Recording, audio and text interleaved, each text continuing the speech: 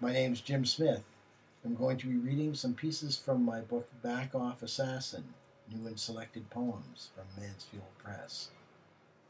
So the first piece I'm going to read, it's going to be a number of short pieces. The first piece is a piece called BP. BP was on fire, and as we rolled him round the room to put him out, each one of us threw ourselves on the pile, but he just blazed up. He consumed us all, and when they found us, they had to wrap what was left in foil. A small piece for BP Nickel. The Freak Brothers. We were a crew like the Freak Brothers, living our lives out in an American comic strip. The bomb was perfect, well and truly armed, in place at the rear of McDonald's, and in the middle of tea 2 miles away we would slap our heads and remember the fucking safety was on. Speed back to the same building, dropping briefcases and losing whole wallets full of stolen ID, to snap the one switch into place that was the key. Without regard for the timer reaching its appointed end, one step around the corner, kablooey, everything flying at us, witnesses staring and us screaming across the street with singed hair and jumping into the car, which now had a flat tire, pierced by a brick and racing away at a careful, eye-catching hobble. Singing at the top of our disguised voices, not "We shall overcome," but "Let's spend the night together."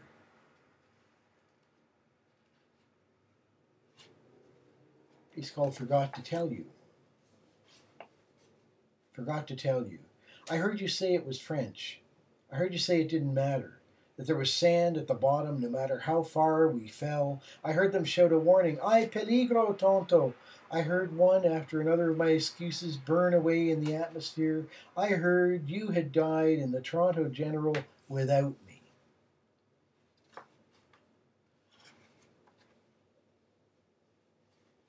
A piece for saying goodbye to my old dog.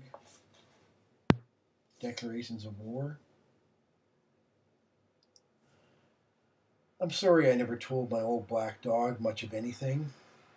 We walked for literal years, both on what we knew was the sharp end of the leash, while I chanted, "Arnie this and Arnie that," and real Jim's like, "Arnie and Jim, Jim and Arnie."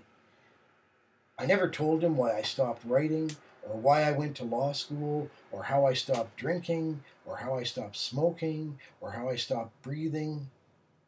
Never took him to Nicaragua, or back to my childhood, or up in my spaceship. He was naked for 16 years, then he died. My favorite memory of Joanne's memories of me is when she told me she'd seen me at 2 a.m.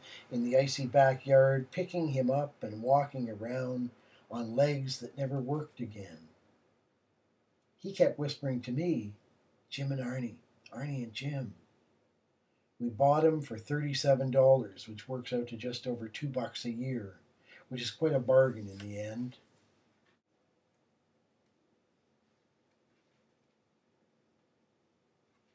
It's a mistranslation of a poem by Nicanor Parra. It's called After Parra's Self-Portrait. Consider, muchachos, being in conversation with the frail beggar. Or, say, a professor with an obscure license. He, the one who has lost the voice of the hacienda class.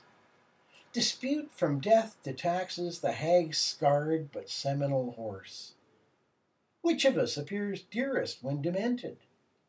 Truly, that inspires lasting self-harm's escalation. Who decides to zap the blacks? What intervention of art is there in that part's sin? Don't forget Alberti. Hey, yeah, you, right down here, in this dirty old box. I'm Raphael Alberti's poems, and I can't fucking get out.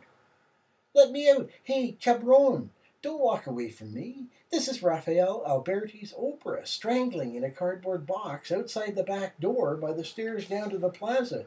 See, right here in the hot sun in Frihiliana.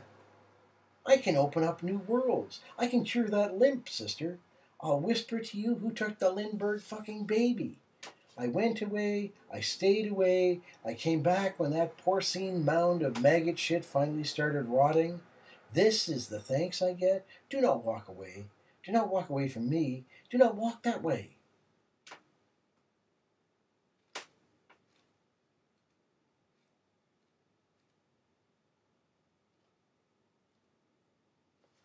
poem called 1957. It's a pastoral poem. 1957. You take 3 loose bullets from the glove compartment. It's 1957. You are hot and sweaty and already not very tall. They are little spaceships you could escape in. You show them to your brother Kim. You show them to your sister Jane. There are some really nice rocks you've often run your hand over on the edge of the road. Hey, look at this, you say. You put a bullet on the rock. You hit it with a rock. It bangs. You fall over, but no one sees. Kim takes a rock and hits a bullet. There's a bang. Jane takes a rock and copies Kim.